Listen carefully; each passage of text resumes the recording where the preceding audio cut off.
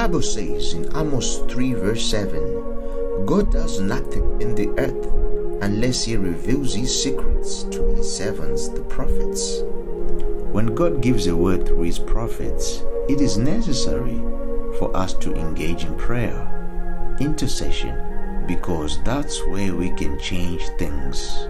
Remember what the word of God says, the effectual fervent prayer of a righteous man prevails very much, and it causes power, available, dynamic in its working, and able to cause changes in the earth. So never underestimate the power of prayer. God answers prayers. Ladies and gentlemen, let's hear the man of God speak further. There are three changes, three leadership changes that I saw at national level here in Zimbabwe. Three leadership changes that I saw.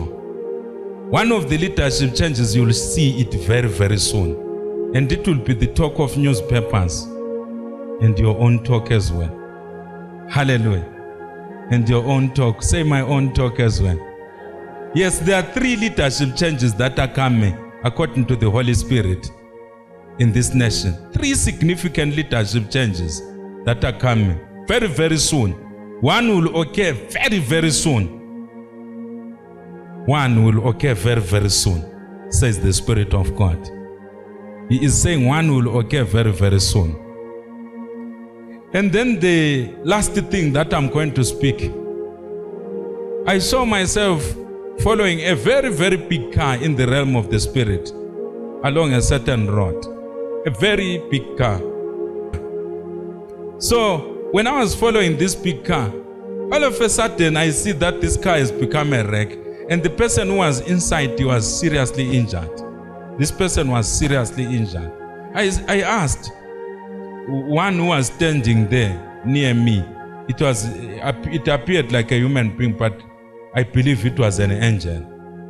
And then I said, who is this person who has been injured? This person who was standing next to me, he says, this person who has been injured is someone who is very senior in the rulership of your nation or your country. So let us cover our leaders against the spirit of accidents. Look at your neighbor and say, cover our leaders against the spirit of accidents. Yes, it's something which I saw also in a vision, because I don't see things which I want to see. But you don't see what you want to see. God shows you what you are supposed to see. So there is one of these senior leaders who is followed by a spirit of accidents. A very senior lead in government, in the rulership of this country. So we need to cover them by the blood of Jesus.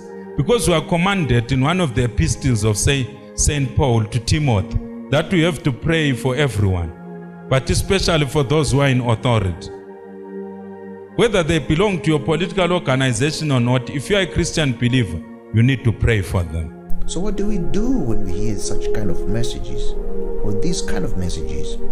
Ladies and gentlemen, you should never tire to pray, because God answers prayers. When God gives a word through his prophets, it is necessary for us to engage in prayer, intercession.